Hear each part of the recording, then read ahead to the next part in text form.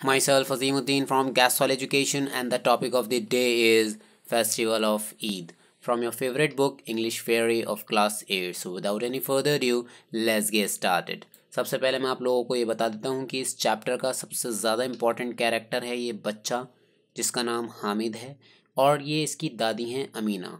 अब मैं page number 1 पर आ जाता हूँ और पहले आप लोगों को इस चैप्टर की मेन थीम बता देता हूँ, ठीक है। तो the story is about a young boy, उसी छोटे से बच्चे की कहानी है ये।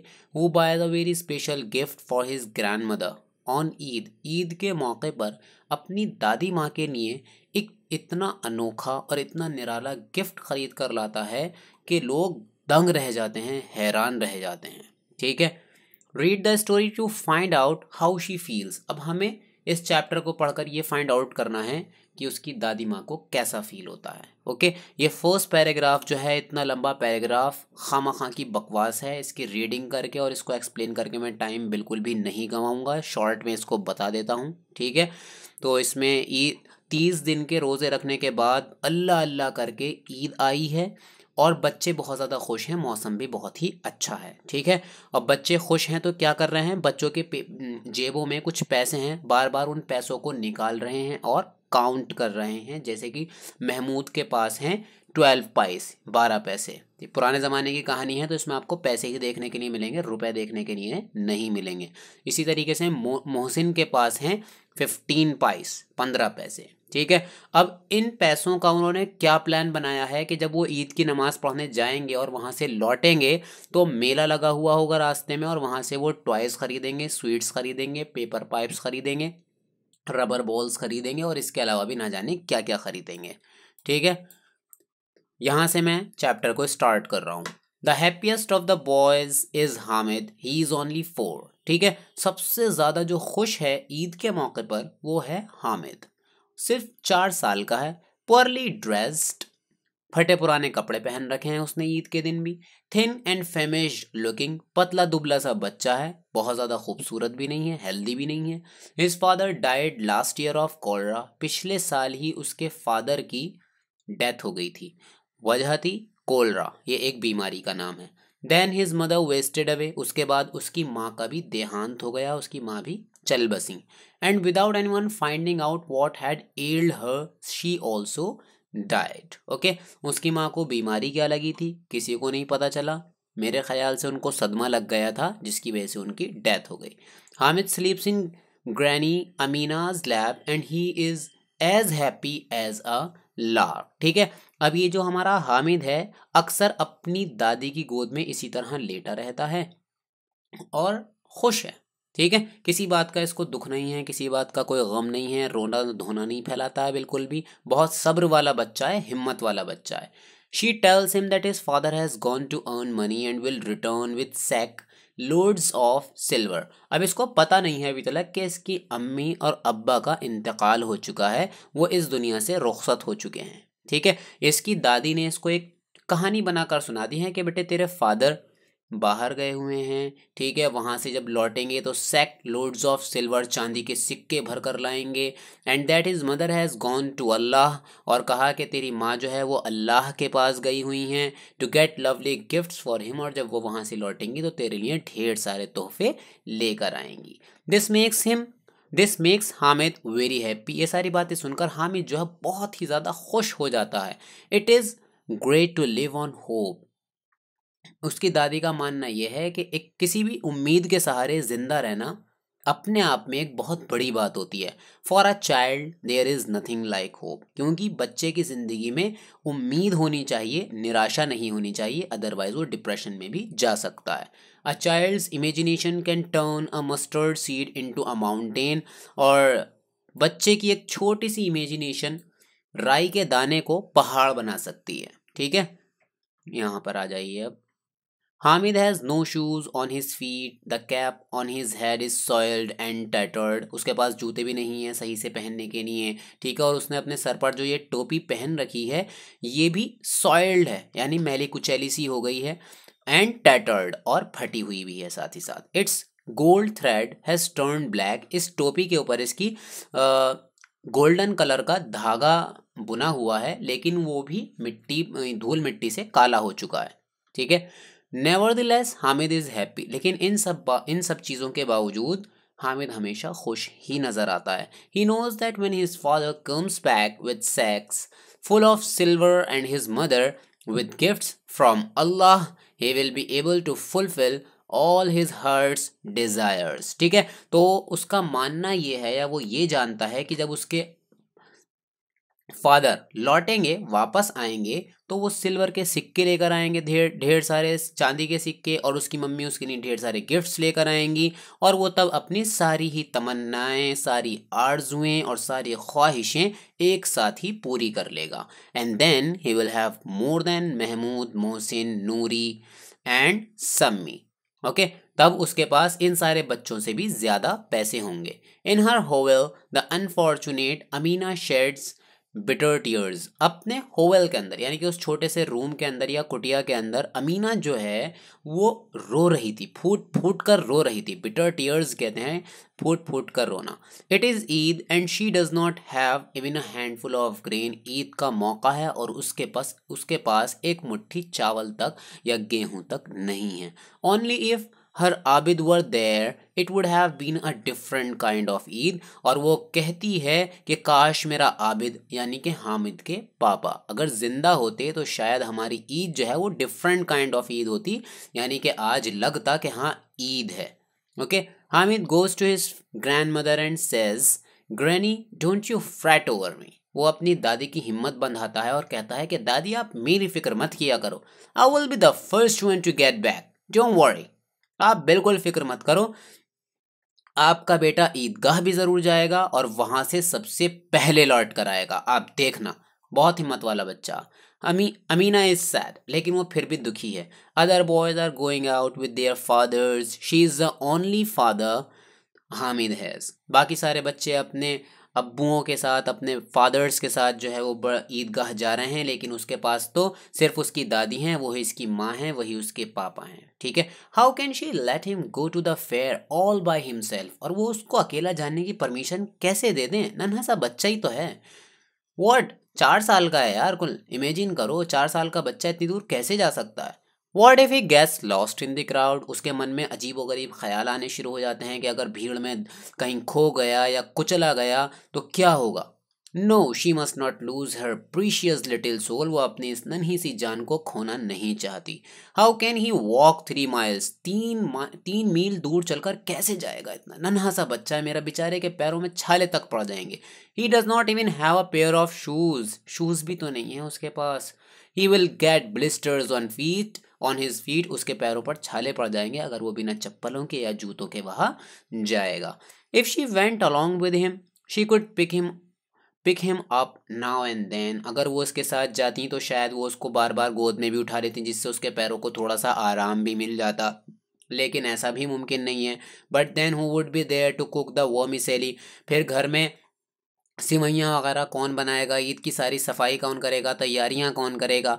If only she had the money she could have bought the ingredients on the way back and quickly made the pudding. अगर उसके पास पैसे होते तो वो शायद लौटते में सामान जो है पुडिंग, हलवा या फिर सिवैयाँ वगैरह, पुडिंग कहते हैं हलवे को, हलवा या फिर सिवैयाँ वगैरह बनाने के लिए सामान रास्ते से ख़रीद लेती, लेकिन अब उसके पास है नहीं।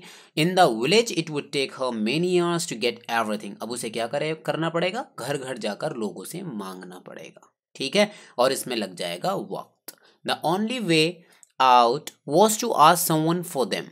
ठीक है, तो उसने सोचा कि क्यों ना किसे कह लिया जाए। The villagers live in one party. सारे के सारे गांव वाले वन पार्टी यानी कि एकजुट होकर ईदगाह की तरफ बढ़ते हैं। With the boys as Hamid. लड़कों के साथ हामिद जाता है, यानी कि हामिद जो है वो बॉयज वाले ग्रुप में शामिल हो जाता। They run on ahead of the elders and wait for them under a tree. अब वो सारे जो लड़के हैं वो क्या करते हैं, जल्दी जल्दी आगे चले जाते हैं और पेड़ों के नीचे खड़े होकर फिर अपने बड़ों के पीछे से आने का इंतजार करते रहते हैं। नॉर्मली यही होता है, हम भी जब छोटे थे तो ईद के दिन इतना शौक आया करता था, ऐसा जोश फूट फूट के निकलता था कि बस किसी सूरत से हम आगे निकल जाएं, सबसे पहले हम पहुंचे ईदगाह, सबसे पहले हम पहुंचे। तो ऐसी ही कुछ सिचुएशंस उनके साथ भी हो रही है। Hamid is like one with wings on his feet. ठीक है, ऐसा लग रहा है जैसे कि हामिद के तो पंख ही निकल आए हों। How could anyone think he would get tired?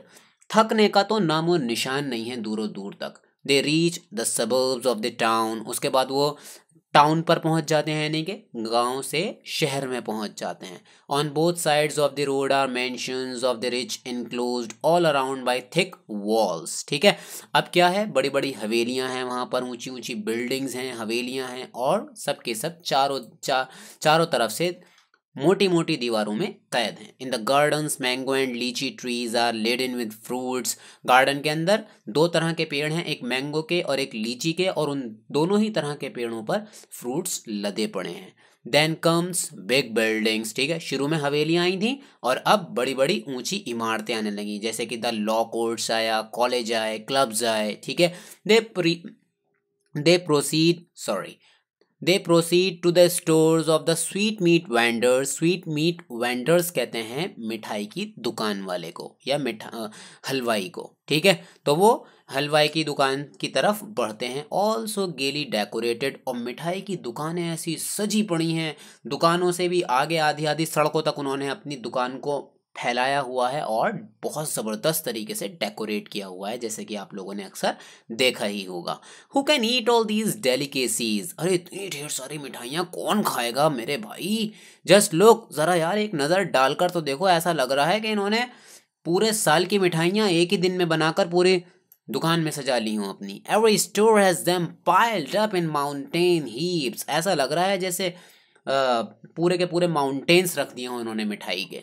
It begins to get crowded, अब धीरे धीरे भीड़ होने लगी। Parties heading for the Idgah are coming in to town from different sides, each one dress better than the other. Her side से लोग आने start हो गए, कुछ इस गली से, कुछ उस गली से, कुछ इस साइड से, कुछ उस साइड से, और सब ने बेहतरीन कपड़े पहने हुए हैं। ठीक है, सम ऑन टोंगस एंड इक्कास, कुछ लोग जो है गाड़ियों में भी आ रहे हैं। अब पुराना ज़माना है तो जाहिर सी बात है कार्स वगैरह मत आएंगे, नहीं तो घोड़े गाड़ी में या बैलगाड़ी में इस तरीके से वो लोग आ रहे हैं। सम इन मोटर कार्स, लेकिन कुछ लोग अमीरजादे भी हैं जो चोंचलेबाजी में अपनी मोटर कार्स अपने साथ ला रहे हैं। ऑल वेयरिंग परफ्यूम, सबने इत्र लगा रखा है। ऑल बर्स्टिंग विद एक्साइटमेंट, सबके सब एक्साइटेड हैं। Are small party of village रस्टिक्स is not bothered about the poor show they make. हालांकि हम जो गांव वाले थे उनकी पार्टी बहुत ही स्मॉल थी, ठीक है, और रस्टिक यानी थोड़ा देहातपना था उनके अंदर, उनके चलने के अंदाज में, उनके बात करने के अंदाज में, लेकिन उन्हें इस बात से कोई भी बॉदर नहीं था, यानी कि इस बारे में वो बिल्कुल भी नहीं सोच रहे थे। दे आर अ काम कंटेंटेड लॉट। ठीक है, तो वो लोग बिल्कुल काम है यानी कि शांत हैं, और साथ ही साथ सेटिस्फाइड भी हैं। Eight long last the Idgah comes in view, बड़ी लंबा सफर तय करने के बाद अल्लाह अल्लाह करके उनको ईदगाह का एक नज़ारा देखने के लिए दूर से मिलता है, और लोग कहते हैं अरे देखो वो रही ईदगाह नजर आ गई। Above it are massive tamarind trees casting their shade on the cemented floor on which carpets have been spread। ठीक है, तो वहां पर ढेर सारे टैमरिन यानी कि इमली के पेड़ हैं जिनकी शेड फ्लोर पर पड़ रही है यानी कि छाया, और कारपेट्स वहां पर बिछे हुए हैं यानी कि सफ़े लगी हुई हैं। And there are rose and rose of worshippers as far as the I can see, और जहां तक नजर जा रही है लोग ही लोग नजर आ रहे हैं। एक इंच जगह ऐसी नहीं है जहां पर किसी इंसान का सर नजर ना आ रहा हो। Spelling well beyond the mosque courtyard, और जो मॉस्क का कोर्टयार्ड था, जो ईदगाह की मस्जिद है, उसका जो आंगन है वो आंगन फुल हो चुका है, और उसके पीछे कुछ जितना भी मैदान पड़ा है वो तमाम भर गया लोगों से।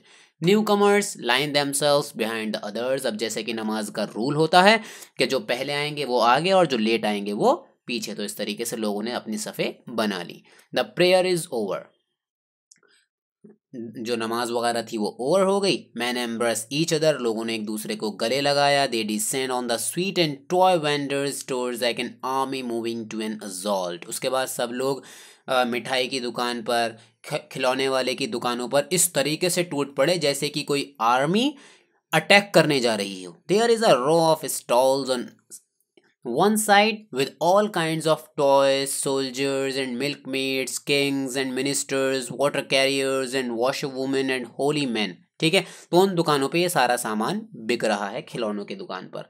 महमूद बायज अ पुलिसमैन इन खाकी with a red turban on his head. तो महमूद ने सबसे पहले पुलिसमैन खरीद लिया, उसकी खाकी ड्रेस है, ठीक है, और उसके सर पर एक पगड़ी भी बंधी हुई है, and a gun on his shoulder, और उसके शोल्डर पर एक गन टंगी हुई है।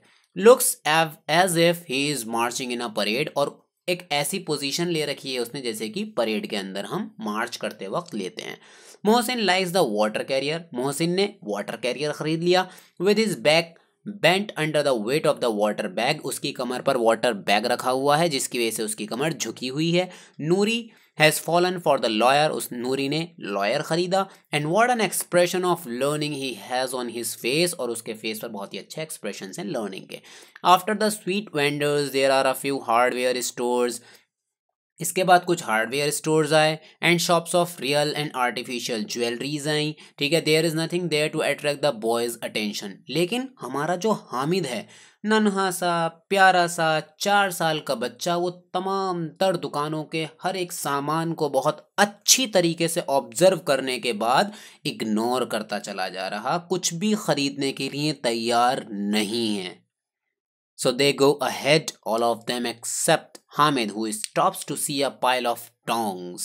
अब जब हार्डवेयर स्टोर की शॉप आई, हार्डवेयर स्टोर की शॉप जहाँ पर लोहे वगैरह का कोई सामान मिलता हो, ठीक है, तो वहाँ पर पाइल ऑफ टोंग्स था, यानी चिमटों का चट्टा लगा हुआ था, पूरा ढेर लगा हुआ था। चिमटे वही जो रोटी बनाने के लिए काम में आता, जो औरतें यूज करती हैं। It occurs to him that his granny does not have a pair of tongs. फौरन उसके दिल में ख्याल आता है कि मेरी दादी माँ बड़ी ही मेहनत से, बड़ी ही मोहब्बत से मेरे लिए रोटी बनाती हैं, लेकिन उनके पास पेयर ऑफ टोंग्स नहीं है, उनके पास चिमटा नहीं है। She would be very pleased, sorry, each time she bakes chapatis the iron plate Burns her hands. और चिमटा ना होने की वजह से क्या होता है, जब भी वो मेरे लिए रोटी बनाती हैं तो उनके हाथ जल जाते हैं। If he were to bye her a pair of tongs she would be very pleased.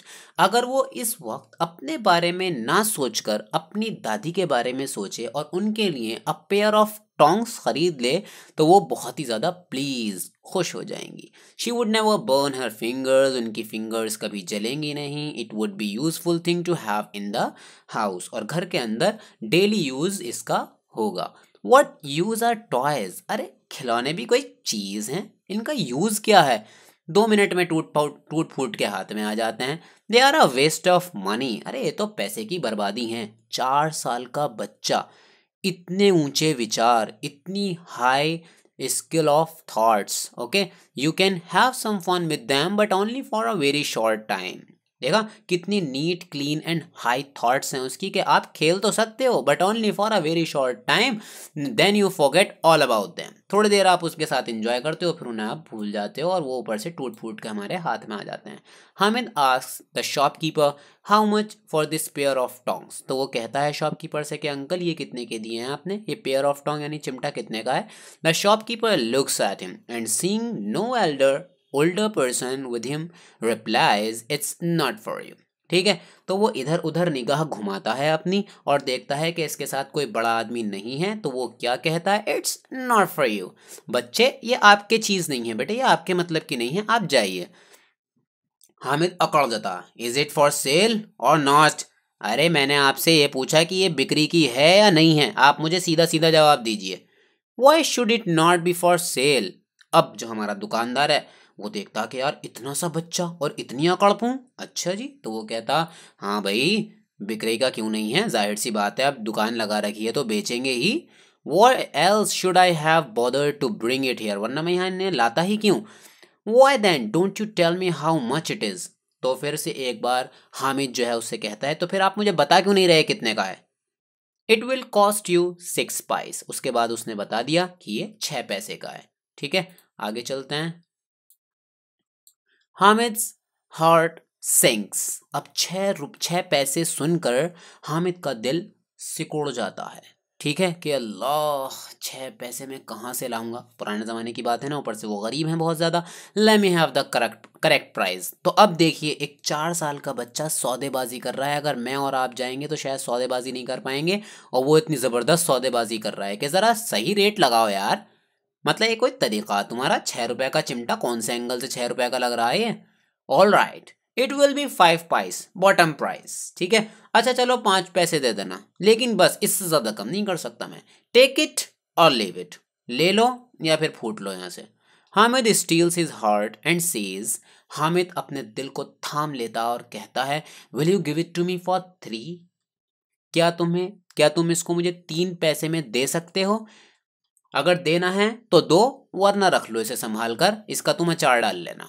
And proceeds to walk away least the shopkeeper screams at him. और उसके बाद क्या करता? प्रोसीड्स टू वॉक, ये गुण है एक बहुत ही ज्यादा कुशल सौदेबाजी करने वाले इंसान के रेट लगाए और आगे को चल दिए, ठीक है। उसके बाद क्या हुआ? शॉपकीपर ने खुद बुलाया उसको, स्क्रीम्स एट हिम, जोर से आवाज लगाकर वापस बुला लिया। But the shopkeeper does not scream, on the contrary, sorry, least the shopkeeper screams at him. उसने सोचा कि शॉपकीपर मेरे ऊपर चिल्लाएगा और मुझे यहाँ से भगा देगा। But the shopkeeper does not scream, लेकिन शॉपकीपर उसके ऊपर नहीं चिल्लाया। ऑन द कॉन्ट्रेरी, बल्कि इसके ऑपोजिट जाकर, he calls Hamid back and gives him the pair of tongs, उसको बुला लेता है और वो चिमटा दे देता है। Hamid carries it on his shoulder, वो उसको अपने कंधे पर रख लेता है, as if it were a gun, और ऐसा एटीट्यूड दिखाता है जैसे कि उसके कंधे पर एक चिमटा नहीं एक गन हो। And struts up proudly to show it to his friends, और उसके बाद सीना तान कर अपने दोस्तों के पास जाता है और अपने दोस्तों को उसे दिखाता है। Mohsin laughs and says, are you crazy? What will you do with the tongs? तो वो कहता है, अरे पागल हो क्या हामिद, तुम क्या करोगे तुम इस चिमटे का? Hamid flings the tongs on the ground and replies, try and throw your water carrier on the ground. Every bone in his body will break. अब देखिए इन सिचुएशंस को एक 4 साल का मासूम भोला भाला बच्चा कितनी चालाकी के साथ संभालता है। जैसे ही मोहसिन ने उसका मजाक उड़ाया, उसने फौरन क्या किया, अपने टोंग्स को, अपने चिमटे को हवा में उछाला और पटक दिया जमीन पर। और उसके बाद कहा कि अब तुम ट्राई करो और मुझे अपना वाटर कैरियर फेंक कर दिखाओ, ठीक है। मैं गारंटी दे रहा हूं, every bone in his body will break, उसकी एक एक हड्डी टूटकर तुम्हारे हाथ में आ जाएगी। Mahmood Mahmood says, are these tongs some kind of toy? क्या ये किसी तरह का खिलौना है? Why not, retorts Hamid. Hamid ने एकदम कहा, अरे क्यों नहीं हो सकता भाई खिलौना। Place them across your shoulders and it is a gun, इसको तुम अपने कंधे पर टांग लोगे तो ये गन बन जाएगी। Wheeled them in your hands and it is like the tongs carried by singing mendicants. What is the meaning of mendicants? People who belong to religious groups that live in on charity. मतलब वो होता ना, चिमटे जो बजाते हैं वो जो चैरिटी वाले ग्रुप्स में होते हैं, तुम लोगों ने कभी देखा होगा, ठीक है। तो ये वो बन जाएगा, उस टाइप का चिमटा बन जाएगा ये, ठीक है, जो म्यूजिक वगैरह में भी यूज़ किया था, आपने देखा होगा साधु संतों के पास होता। They can make the same clanging sound as a pair of cymbals. One smack and they will reduce all your toys to dust. ठीक है। और अगर मैंने आपके जितने भी खिलौने हैं, अगर एक बार उनके सर पर इसको पटक दिया, एक स्मैक ओनली, ठीक है, तो सारे के सारे टॉयज को आपके डस्ट में मिला देगा, ये चकनाचूर कर देगा। And much as your toys में try, they could not band a hair on the head of my tongs. और अगर तुम चाहो तो अपने खिलौनों से मेरे इस चिमटे के ऊपर वार कर सकते हो, लेकिन मैं गारंटी दे रहा हूँ कि मेरे चिमटे का तुम बाल भी बांका नहीं कर सकते। माई tongs are like a brave tiger. ये तो, अरे ये तो ब्रेव टाइगर की तरह हैं। समी who had bought a small tambourine asks, will you exchange them for my tambourine? It is worth 8 pies. उसने कहा, उसने टैम्बरिन खरीदी थी, ठीक है, उसने कहा कि ये 8 पैसे की है और तुम्हारा ये सिर्फ 3 पैसे का, क्या तुम मुझसे एक्सचेंज करोगे? तुम्हारा तो फायदा हो रहा है। Hamid pretends not to look at the tambourine, लेकिन हामिद उस चीज की तरफ देखता तक नहीं है। माई tongs if they wanted to could tear out the bowels of your tambourine. All it has is a leather skin and all it can say is ढब ढब, ठीक है। तो टैम्बरिन जो है ये चीज़ है, देखिए इसके हाथ में होगा वो कुछ बंदर टाइप का, कहाँ चला गया, शायद ये है, ठीक है, नहीं सॉरी ये है, मतलब ढफली, जिसे हम म्यूजिक वगैरह के लिए बजा सकते हैं। तो उसने कहा कि अगर तुम्हारी इस ढफली पे मैंने एक चिमटा मार दिया ना, तो इसका जो है ना म्यूजिक बजना बंद हो जाएगा और ये फट जाएगी। आगे चलते हैं गाइज।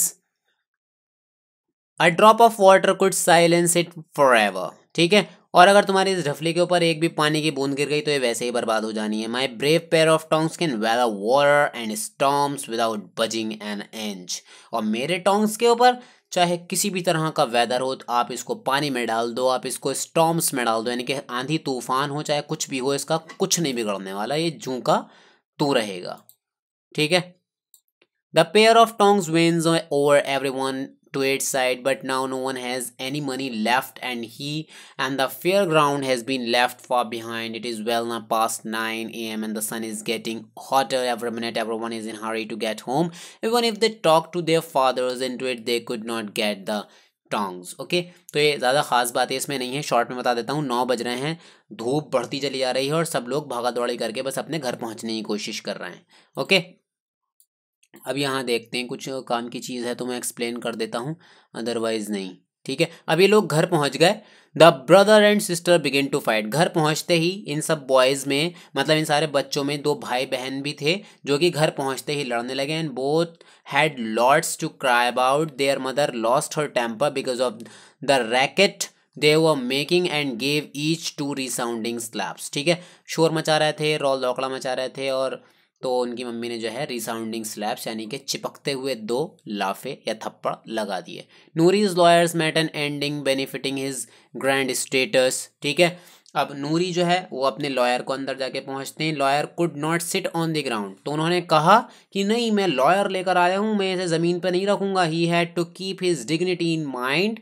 उसने कहा कि इसकी तो बहुत हाई डिग्निटी होती है। उसने मैं शॉर्ट में बता देता हूँ, ये बात भी ज़्यादा खास नहीं है। उसने 2 कीलें ठोंकी, उसके ऊपर एक तख्ता रखा, उसके ऊपर मतलब ये है कि कपड़ा वगैरह लगाया एक अच्छा सा, उसके ऊपर अपना लॉयर रखा, और उस लॉयर में भी क्या हुआ, एक हल्का सा किसी का हाथ लगा और उसका लॉयर नीचे, और नीचे गिरते ही चकना चूर। Okay, now let's hear what happened to our friend Hamid. अब हम देखते हैं कि हामिद को क्या हुआ।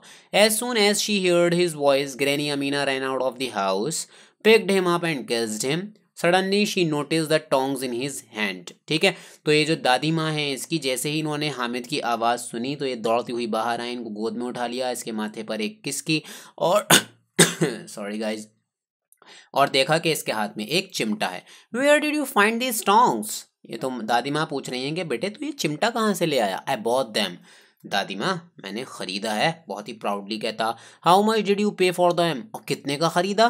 3 पाइस, 3 पैसे। Granny Amina beat her breast. You are a silly child, it is almost Noon and you have not had anything to eat और drink, and what do you bye tongs. O my God, तुम कितने बेकार बच्चे हो। मतलब इतनी दोपहर sir पर सवार है, तुमने ना कुछ खाया ना पिया, और ख़रीद कर भी लाए तो क्या लाए, चिमटा, tongs. Couldn't you find anything better in the fair then this pair of tongs. तुम्हें इससे ज़्यादा अच्छी कोई चीज़ नहीं मिली पूरे फेयर के अंदर। Hamid replied in injured tones. अब उसने लड़खड़ाती हुई आवाज़ में, बड़ी मोहब्बत भरी आवाज़ में कहा, you burn your fingers on the iron plate. दादी माँ, जब भी आप मेरे लिए इतनी मोहब्बत से, इतनी मेहनत से रोटी बनाती हो तो अक्सर तवे के ज़रिए या तवे से आपकी उंगलियां जल जाती हैं। That's why I bought them. सिर्फ इसीलिए मैंने ख़रीदा, क्योंकि मैं नहीं चाहता कि मेरी वजह से आपको कोई तकलीफ़ पहुँचे। The old women's temper suddenly changed to love. लेकिन जैसे ही उस औरत ने, यानी कि उसकी दादी माँ ने ये बात सुनी तो उनका दिल एकदम मोम की तरह पिघल गया। Not the kind of calculated love. इतना प्यार आया उन्हें अपने पोते के ऊपर जिसको कैलकुलेट ही नहीं किया जा सकता। विच wastes away in spoken words. ठीक है, इस और उसको एक्सप्रेस भी नहीं किया जा सकता वर्ड्स में। This love was mute, solid and sieved with tenderness. What a selfless child. और उन्होंने उसकी तारीफ की कि कितना सेल्फलेस चाइल्ड है, कभी अपने बारे में तो सोचता ही नहीं। अगर ईद के दिन भी मेले से खरीद कर भी लाया तो क्या लाया, मेरे लिए लाया। ठीक है, अब आगे भी इसी तरीके से उनकी तारीफ की है। What concerns for others, what a big heart. बस अब चैप्टर यहाँ पर ख़त्म हो चुका है। तो guys, if you like this video please hit the like button and subscribe to my channel gas वाल एजुकेशन। और यार कुछ व्यूज़ वगैरह बढ़वा दो।